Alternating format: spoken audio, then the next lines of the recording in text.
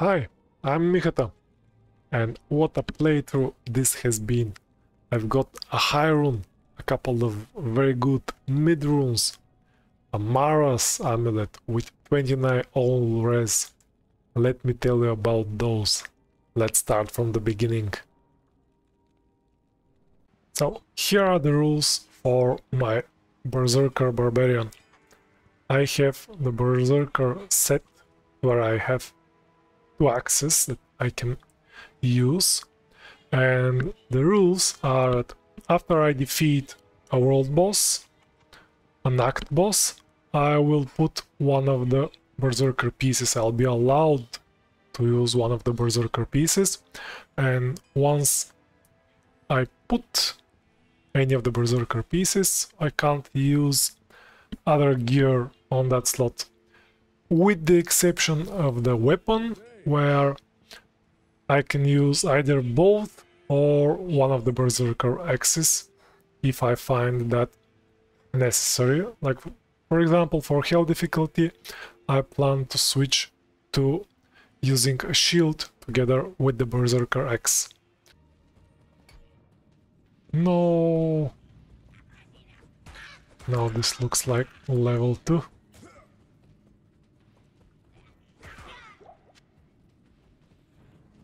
No. What's this map? This map is crazy. Is this my only jewel? It is. Whatever. Level 17, and there is the level requirements. Okay, at least it's 19. Okay, I expected layers 3 on Daryl to be just a bit easier than she is. Do I want strength and faster hit recovery, fire resist, or I want the damage? Something that they recently changed about Hard Carver in BTDiablo is now level, the level required is 94, I think, for Hard Carver.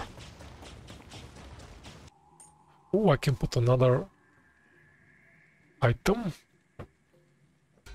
And let's see what are the bonuses. So I have 2 pieces Berserker, so 50 life and lightning resist on the helm, and ED and strength.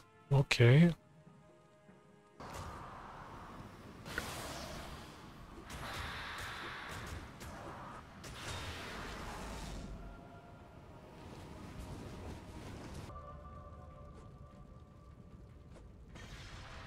Come on. Give me some. Okay, it's not perfect ruby.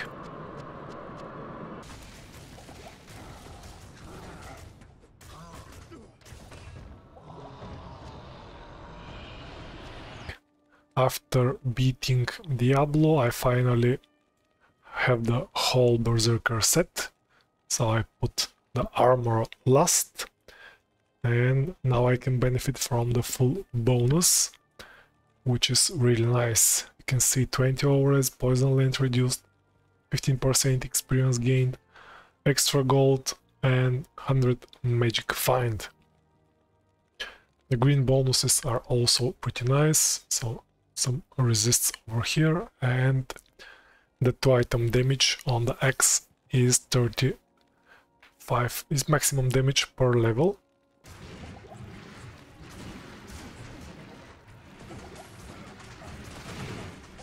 Come on, Barca. Oh, I don't have leap attack. Good. Can I run away? No, I can't. I'm out of potions.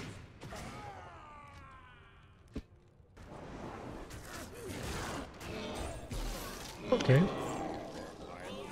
So I did that at level 37 for almost 5 hours, and I'm rather disappointed by my speed in this playthrough. I expected this to be way quicker. I don't know where the delay came from, probably because I wanted to do higher player count. Now you've seen the gear, the Berserker set, full set that I equipped after the Diablo fight, crushing blow gloves, crafted blood belt that rolled pretty nice, some magic find on the boots, and nothing too interesting on the other jewels. My secondary weapon has chance to cast amplified damage, and my build was mainly frenzy, so I can be quicker. The highlight of this playthrough was rolling blood gloves. I've already shown that my gloves are with only 5% chance of crushing blow, and this is the second pair like this that I rolled. I didn't even believe that I can roll 5% on blood gloves in BTDiablo. So, this is the recap of part Nightmare. I'm level 68. I upped the twin axes, I upped the weapons to twin axes. I did that after doing some tower runes. I got some mid runes that I used as soul runes to upgrade the weapons. In the tower I tried whirlwind as well, but I did not like it. I expected more. My feeling was that I will be way stronger with the whole set and with the upgraded weapons, which was not the case. There's 3 was the maximum I could do. These ghosts doing? Why It was, are they there's 5 away was from a me? bit on the edge. It was just taking The too green much ward time, is really, so I really switched. handy. That's both with whirlwind, and after I Okay, respect let's- out of whirlwind.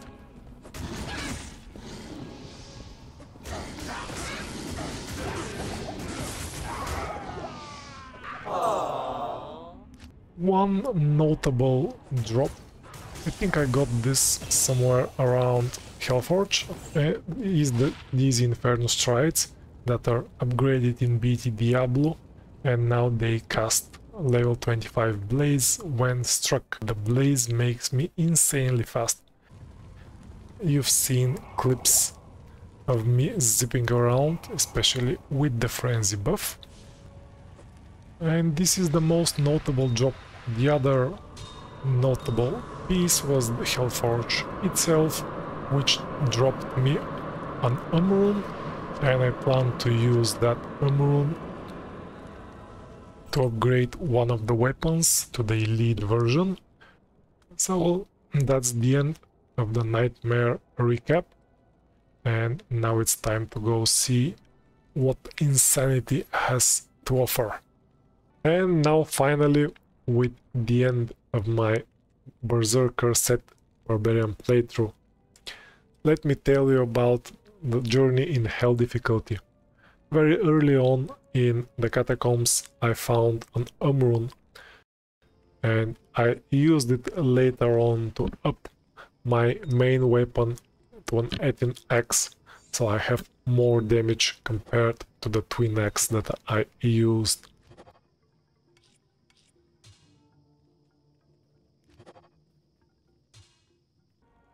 At the end of Act 2, I decided that using a Rhyme Shield feels like cheating, and I decided to switch back to using mostly Frenzy, but in reality I used dual Berserker axes and had no cannot be frozen, so that's more of the reality. It is really interesting how Howl interacts with Frenzy, and having the Inferno Strides with level 25 Blaze. I run so quickly that I can't even target minions, and even if I scare them away with Howl, in a second I'm so far away of them that I need to Howl once again so I don't instantly die.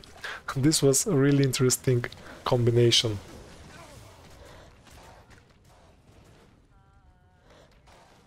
And my damage came mostly from Bash, which in BTDiablo always hits, and this was my source of damage basically. I was able to fight bosses, fight uniques without taking into consideration the chance to hit.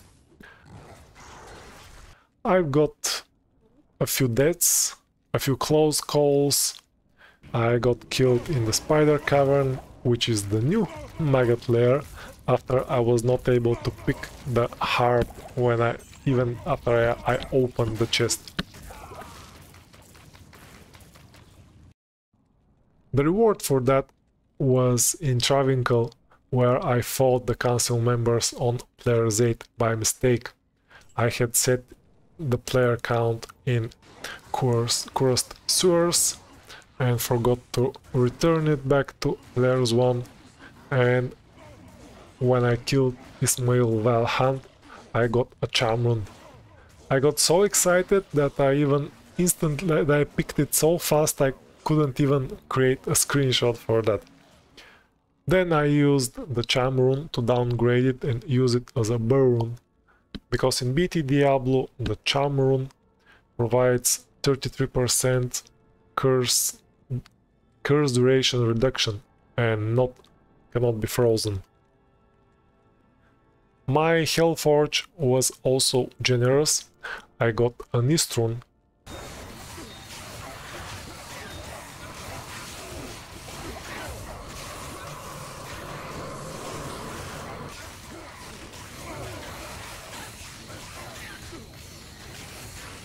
The Ancients fight was nice.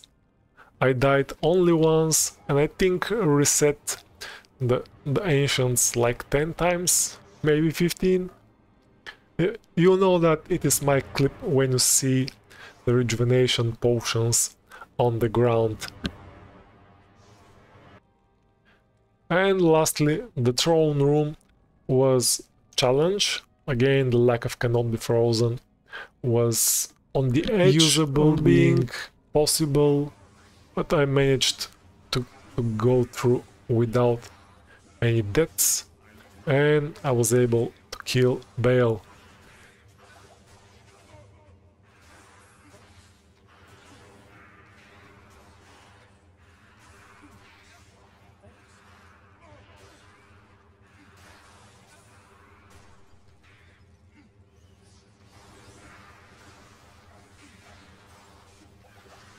And Baal dropped me this 29 all-res Mara's Kaleidoscope, which is pretty nice find for my Barbarian. And I also did it without any extra Magic Find potions, without switching Magic Find gear, with minus 89% better chance of Magic Find. And now the final build. Level 75 Berserker Barbarian. A lot of strength, so I can equip the 18x. A little dexterity again for the 18x requirements, the rest in vitality. The attack rating is pretty low, although Bash always hits. There is attack rating calculated, but it is not taken into consideration. And the Frenzy attack rating is rather low. This was another of the problems and another of the reasons why I used it rarely, just for speed, for the faster unwalk buff and the faster attack speed. Berserker helm with 20% ED jewel in it. The armor with an Ort rune, 20 increased attack speed and fire res gloves. Crafted belt with a little life, open wounds, faster hit recovery and frost nova. Inferno strides for a lot of faster unwalk, fire res. Rings with resists. This crafted ring is a really nice 120 attack rating. That's the maximum that can be rolled, and the other stats are also okay. And the other weapon is the Berserker Axe. On swap I have a teleport staff. My charms are absolutely random, no skillers this time. I did no farming, no magic finding with this character. I just moved forward and I tried to beat the game as soon as possible. You can see this is just under 16 hours, which is my personal best. Skills, still 20 points into Frenzy, 11 points into Double Swing, 12 points into Axe Mastery, 1 point Wonders, 12 into Battle Orders, and 20 into Howl. My Mercenary is Emilio, the iconic Act 2 Mercenary. He has Prayer, but I couldn't resist hiring Emilio when I saw him. He has an Honor in Ethereal Ogre Axe. In BTDiablo, Ogre Axes can roll up to 5 sockets. And I did not have the runes for Obedience, so it was Honor. Still very decent damage. Armor with Resistant Life. Very poor helm with Fire Resist. Strength, so he can equip the Ogre Axe. Damage attack rating, poison length reduction on Snake Cord, which is upgraded in BTDiablo, and life leech and attack rating. And that's all. It was really nice playthrough, as I mentioned. It's been so long since I had the idea to start this one, and I'm really happy that I was able to complete it. You can find a playlist including all the videos, the streams and the clips from this playthrough, and I'll hope to see you in the next one, which I plan to be an ethereal only assassin in hardcore. Thank you so much for watching. I'll see you in the next video. Bye.